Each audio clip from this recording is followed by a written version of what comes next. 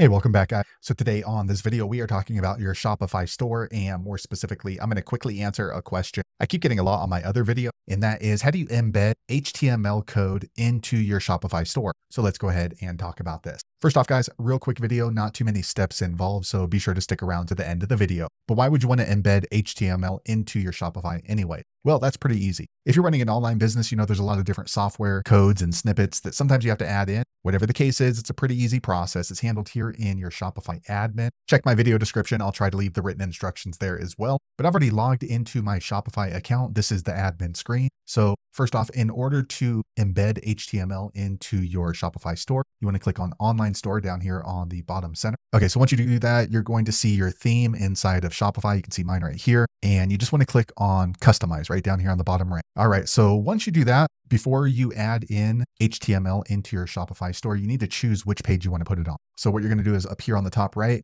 top center, go ahead and click there, and then just choose the page you want to embed the HTML to. I'm going to go ahead and choose this one. Okay, so I pulled up my contact page. Now what we're going to do is here on the left, you need to choose which area of the page you want to add the HTML code to. So here is the header section, and here is the footer section, and then here's the template. So this is maybe like the main part of the page. So generally the software is asking you to add in the code is going to tell you where to put it, whether in the header, the footer, or if you just want to put it into the body. For the purpose of this video, I'm going to go ahead and add it into the body. So here we're going to work on the template, this section. So we're going to add a section by clicking on this blue button right here. Once that happens, you're going to see this drop down menu of sections you can add in, but you just want to scroll all the way to the bottom and you want to click on this one here called Custom Liquid. I'm not sure why Shopify names it Custom Liquid, but this is how you're going to embed HTML. Okay, so as you can see right here on the right, it added in a section called Custom Liquid. So this is where you can embed HTML. So what you're going to do is here on the left, it opened up the editor. You're going to paste in your HTML code right here. Now, if this doesn't show up, the editor doesn't show up for some reason, don't worry. What you're going to do is here on the left, again, here's the header, footer, and then here is the body. Here is Custom Liquid. Just click on there and it should open up the editor. And let me go ahead and just grab HTML embed code from one of my YouTube videos. So let me close this down.